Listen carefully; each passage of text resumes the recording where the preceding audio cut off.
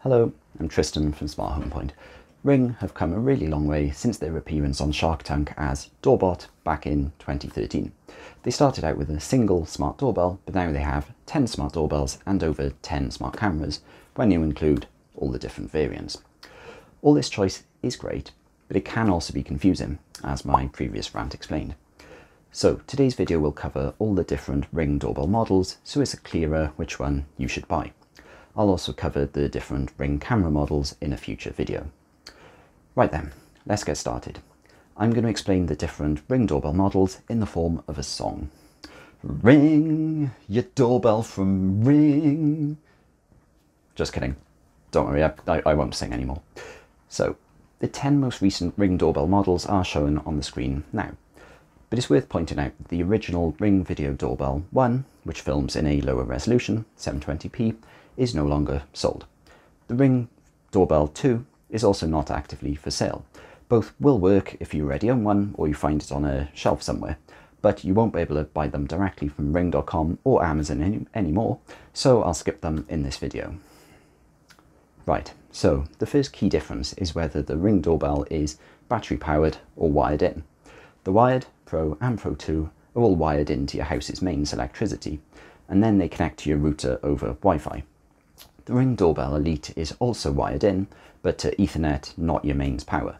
That's right, the very expensive Elite model runs on power over Ethernet, meaning the CAT cable, also called network cable, is run to the doorbell itself, and that then provides both power and internet connectivity.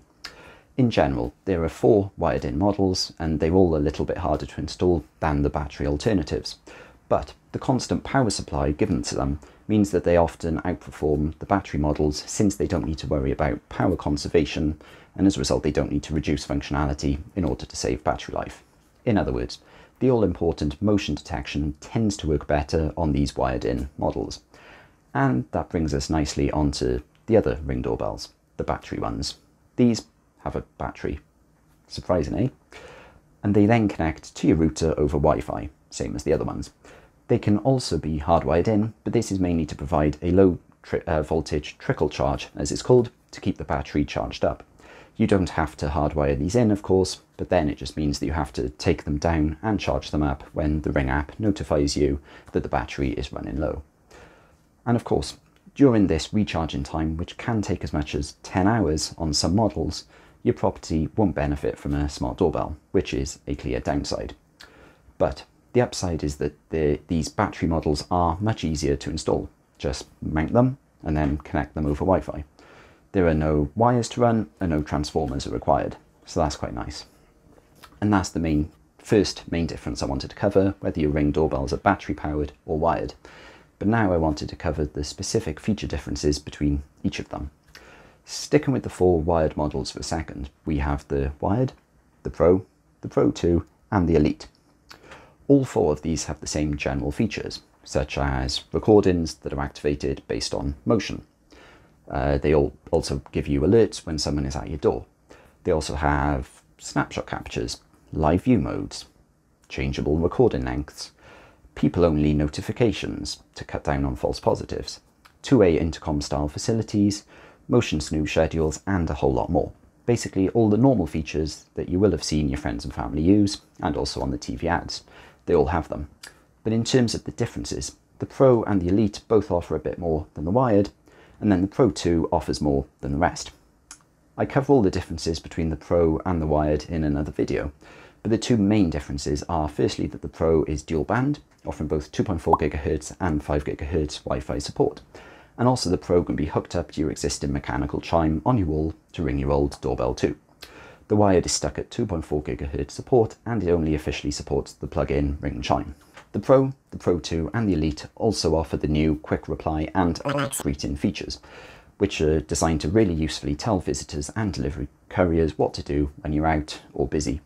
So clearly the Wired does have some missing features, but is there any benefit of the Pro 2 over the Pro?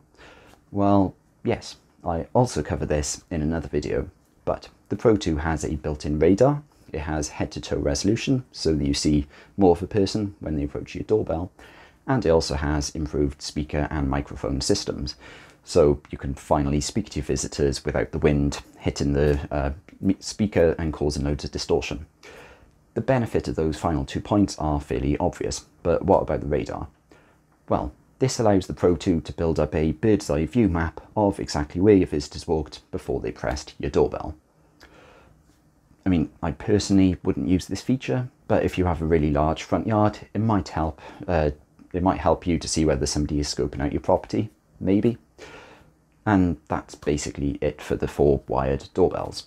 The Pro 2 is the best on paper, although whether it's actually worth $80 more than the Pro 1 is debatable. The wired is also available at an awesome price, $60, considering it has all the basic Ring features, whereas the Elite is the only option open to you if you want a smart Power over Ethernet doorbell. Now, onto the battery models. There's quite a few of these, but the original 720p doorbell and the Doorbell 2 aren't sold anymore, so I'm just going to disregard these for now, especially since the Doorbell 2 isn't much different from the Doorbell 1 2020 edition. That means that there's actually 4 battery models that I'm going to discuss. The Doorbell 1 2020 edition, the Doorbell 3, the Doorbell 3 Plus, and the recently released Ring Video Doorbell 4. This is where it gets a bit confusing. Thanks, Ring. Let's start with the easy case, the Doorbell 1 2020 edition. This is a bit like the wired model. It has a lot of the basic Ring features, I'd argue 90% of the important stuff, but nothing more. It doesn't offer quick replies. It's stuck at 2.4 GHz Wi-Fi. It doesn't have a quick release battery pack. You can't change the faceplate, and it doesn't offer pre-roll. But that's not to say it's bad. It costs less than $100 and is still a really convenient product that records at full HD, or Ring's version of full HD anyway. And I say that because Ring actually compresses the video down via a low bitrate, so it's not really true HD. But before I move on, I need to mention pre-roll and cover this in more detail because it's an important topic for the next 3 doorbells. Ring's battery doorbells have traditionally started recording right before someone clicks your doorbell, which isn't always useful, especially if you suspect that crime has been committed. As a result, the wired doorbells, and now some of the newer battery ones, have pre-roll, which records 4 to 6 seconds of extra footage, depending on the model. This is sometimes a black and white clip shown on top of the existing recording, whilst with the wired doorbells it's actually a full 6 seconds of HD footage that gets added to the beginning of the clip, which is really nice, making your recordings 1 minute and 6 seconds long, not just 1 minute. Right, with that explained, with all that said, let's move on to the Ring Doorbell 3. This doesn't have pre-roll footage, nor does it have quick replies, but it does offer dual band Wi-Fi, a quick release battery, interchangeable faceplates as well. Of course, it's almost double the price of the Doorbell 1 2020 edition, so I'd argue it's not really worth the price, but that's just my opinion. For $20 more, you can get the Doorbell 3 Plus, and this does offer pre-roll and quick replies. Whilst this pre-roll is a good feature for any battery doorbell, it's a bit like skim milk. You know it's not quite as good as the real thing. The reason I say this is that the pre-roll on the Doorbell 3 Plus is low resolution and it's only 4 seconds long.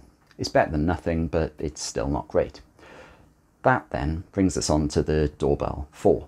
It's a pretty good product. It costs the same as the Doorbell 3 Plus, $199, but it has full colour pre-roll, albeit it's still limited to 4 seconds. The colour pre-roll does seem a lot nicer on the Doorbell 4 though. There's something a bit odd about a smart device like the Doorbell 3 Plus that delivers black and white footage. It's just weird. The Doorbell 4 also has improved motion detection and night vision performance. Okay, apart from an upcoming rant about Ring, I think that's almost everything that I have to say about the different models. The Ring website is fairly good at showing comparison tables and FAQs that detail the exact differences between their models. I'd say that if you're in the market for a wired doorbell, the choice is fairly clear at each price point. The wired, the Pro and the Pro 2, and obviously the Elite, all offer a sensible set of features for their respective price. However, on the battery side of things, it's a bit of a mess. I mean, the Doorbell 1 2020 edition makes sense. It's less than $100 and it still offers a good deal of basic features that you'd expect. Plus it's a battery powered, meaning it's easy to install compared to the wired versions. But then you have the Doorbell 3 at $179, the Doorbell 3 Plus at $199, and the Doorbell 4 also at $199. But yet the Doorbell 4 is better in pretty much every case to the other two. I actually don't see the point of the Doorbell 3 Plus anymore, and the Doorbell 3 doesn't justify its $20 price tag in my mind. My hunch is that Ring will kill the Doorbell 3 range completely in the future, but right now it's just confusing for us customers. People might even think that the 3 Plus is better than the 4, even though it's not. It's just not. My suggestion to you as a potential Ring Doorbell customer is to either buy the Doorbell 1 2020 edition at $99 or the Doorbell 4 at $199. Just disregard everything else. And my suggestion to Ring is sort it out. Kill the Doorbell 3 and just offer two battery choices, the 1 and the 4. Simple. Right, and that wraps up today's video. I hope you found it useful. If you did, please click the thumbs up button, which will tell YouTube that more people should watch this video. Please also consider subscribing and clicking the little bell icon, which will notify you when I release a new video. Thanks.